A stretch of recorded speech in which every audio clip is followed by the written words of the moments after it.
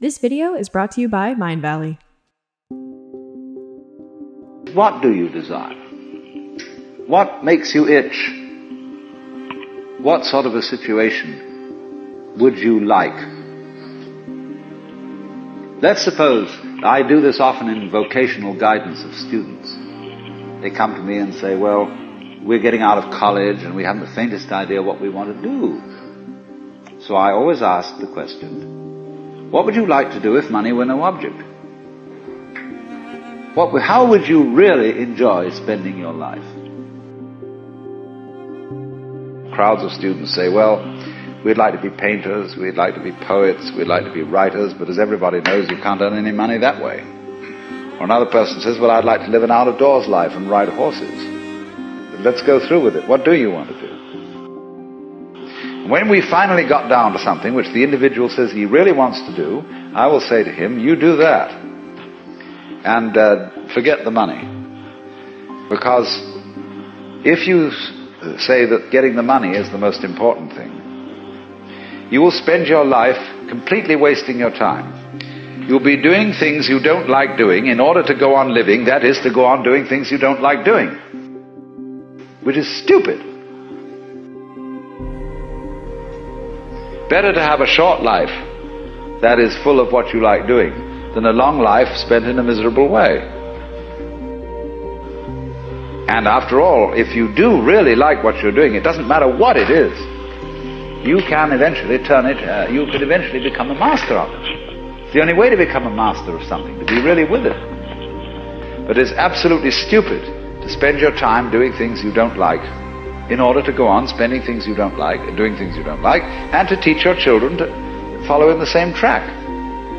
See, what we're doing is we're bringing up children and educating them to live the same sort of lives we're living, in order that they may justify themselves and find satisfaction in life by bringing up their children, to bring up their children to do the same thing, so it's all retch and no vomit. It never gets there.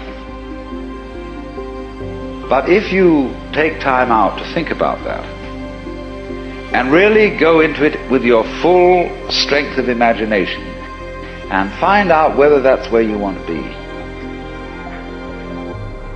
you will soon see that's not what you want.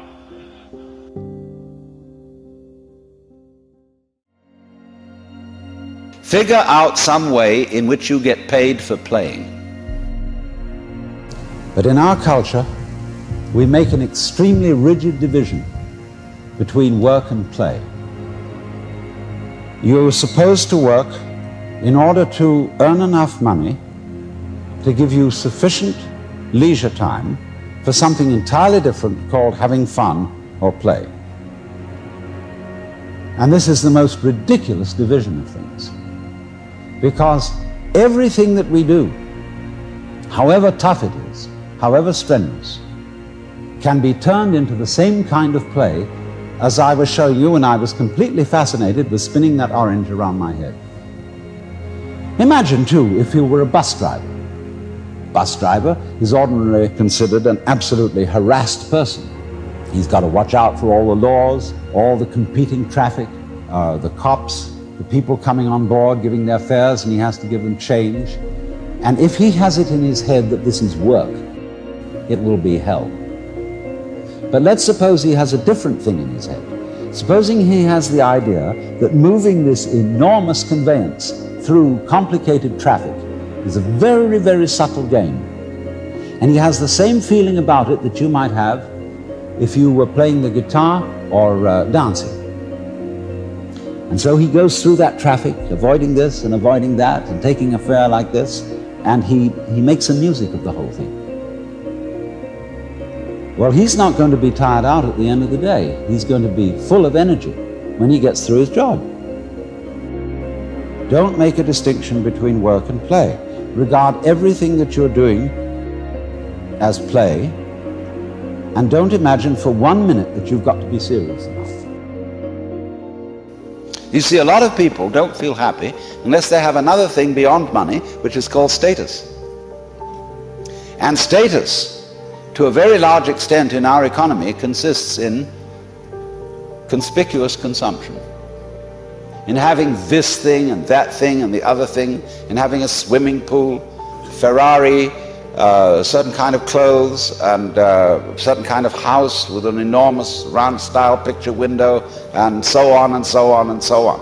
And we think we need all that because we've been persuaded by a certain kind of propaganda, because we haven't asked ourselves whether that was what we really wanted. A lot of people don't believe they exist until they see their activities reported in the newspaper. And so we are always in a dither of doubt as to whether we're behaving the right way, doing the right thing, and so on and so forth, and lack a certain kind of self-confidence. And if you see you lack self-confidence, you will make mistakes through sheer fumbling. If you do have self-confidence, you may get away with doing entirely the wrong thing. But if you will treat yourself for a while as a cloud or wave, and realize that you can't make a mistake, whatever you do, because even if you do something that seems to be totally disastrous, it'll all come out in the wash somehow or other. Then, through this capacity, you will develop a kind of confidence, and through confidence you will be able to trust your own intuition. What do you really want?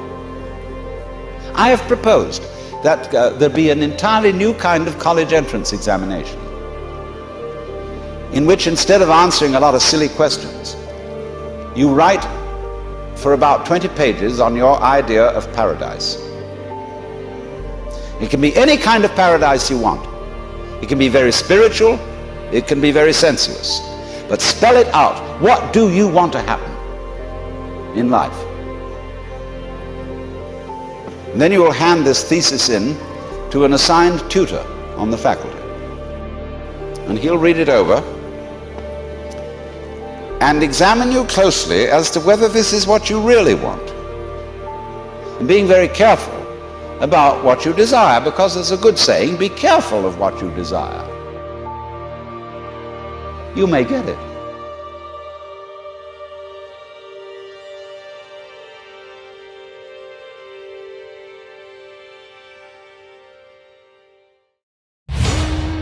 A better you every day.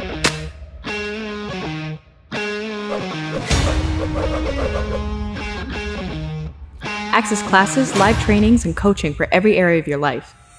Connect with students from around the world. Learn from the world's greatest teachers on personal transformation. Sample the full curriculum with free Quest lessons. Get 4 new guided meditations daily. Connect with the community in free online events. A better education. Designed for you. Level up with Mindvalley. Try Mindvalley for free at go.mindvalley.com/Motiversity.